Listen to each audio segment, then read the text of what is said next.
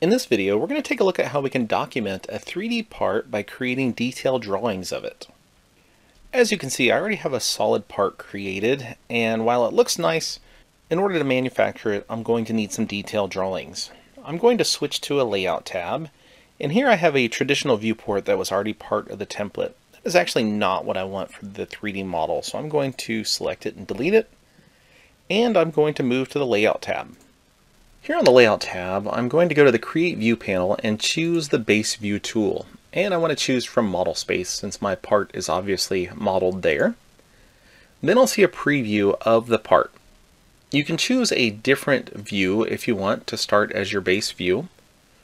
If you're not seeing exactly what you want, then the problem might be with the orientation of your original part, and you might need to go back to Model Space and rotate your part in 3D so that the front view is actually the front view. You can also see that I can change the way the part itself looks in this detail view. I can show hidden lines or I can leave them off, and I can decide if I want them to be shaded or not. I'm going to accept the default here of hidden lines. I can also control the scale. So AutoCAD looked at this drawing and looked at this part and gave me a scale of 1 to 2.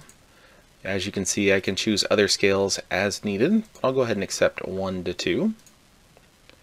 Then you can see the edge visibility. You can control whether or not it creates edges for tangent surfaces.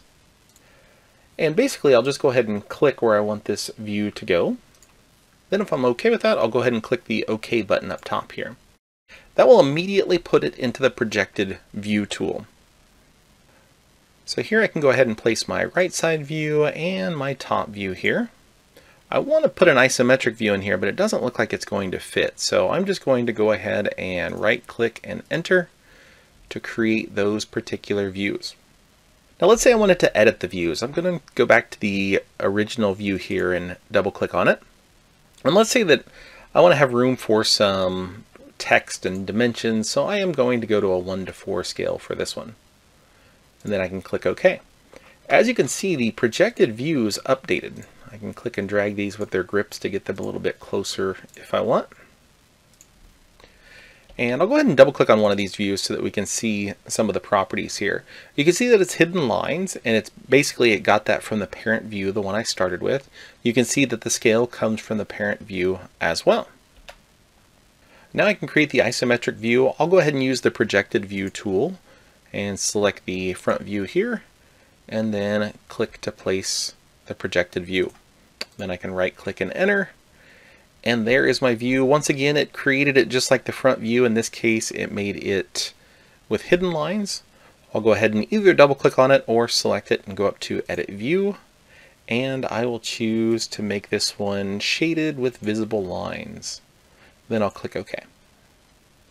Of course, from here I can use any of these standard annotation tools to finish documenting this view. I could add in linear dimensions, text notes, whatever it is that I need, and you can see that they will snap just perfectly to the objects there. So once again, after the 3D part has been created, it's just a simple matter of creating the base view, setting the scale and the style, and then creating your projected views, and then of course doing the detailing itself. That concludes this look at creating detailed drawings of 3D parts in AutoCAD.